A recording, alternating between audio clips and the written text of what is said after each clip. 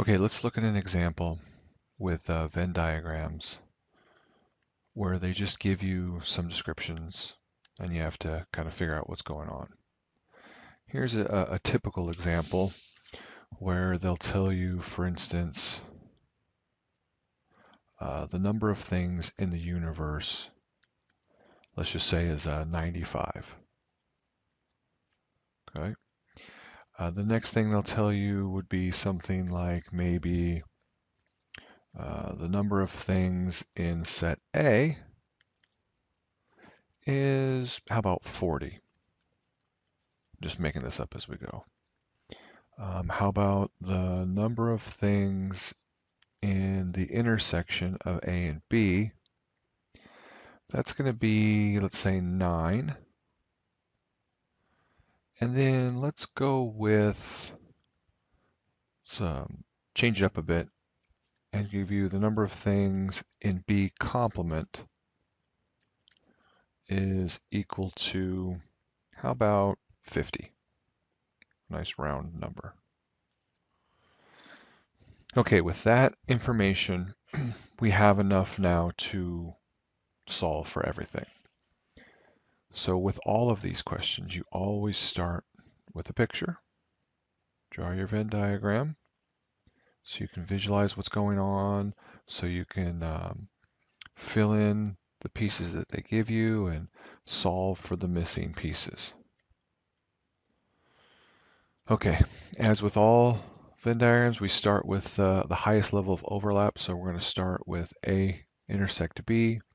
That's pretty easy. They tell us that's 9. So we put that here. And then we know we're going to move out and try and figure out what's in, this cookie with the bite taken out of it and this cookie with the bite taken out of it. Now they tell us A equals 40. So the entire circle of A is 40. But since there's 9 in here, we have to subtract that and say there's 31 left over.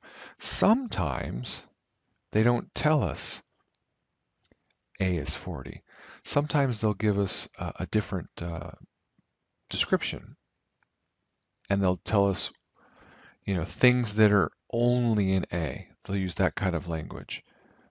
The amount of things that are only in set A is 31, because this piece here, right, represents stuff that is only in A, because the 9 is the overlap, right? That's stuff that's in A and B, right? So it's in A, of course, but it's not only in A, it's in A and B. So anytime they talk about the number of things that are only in A or only in B, right? They only have this characteristic or they only have that characteristic, then that's going to be that cookie with a bite taken out of its shape. Depending on if they talked about A or B, it's going to be, one or the other.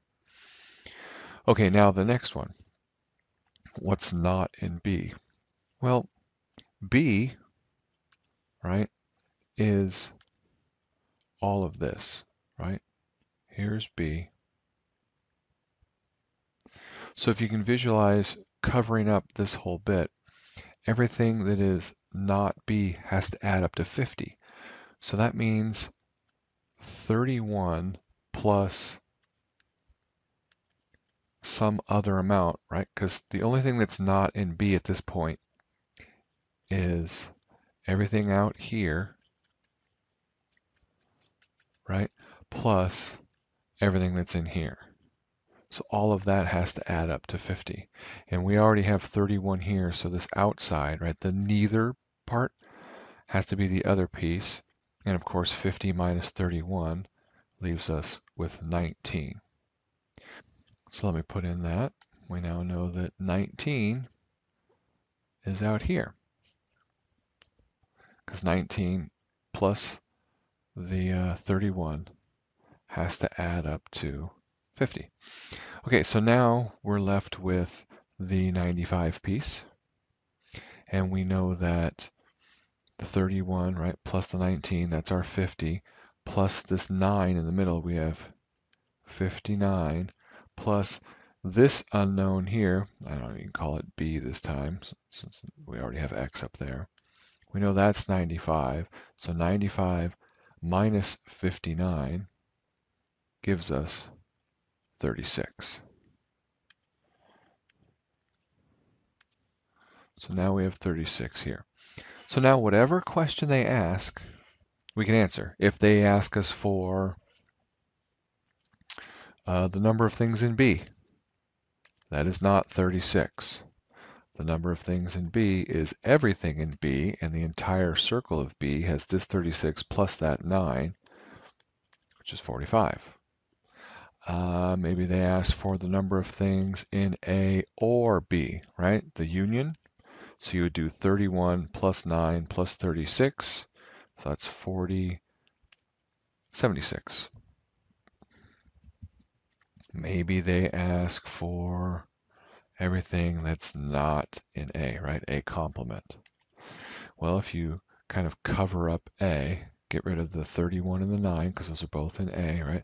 Then you add up the 36 and the 19, and that's 55.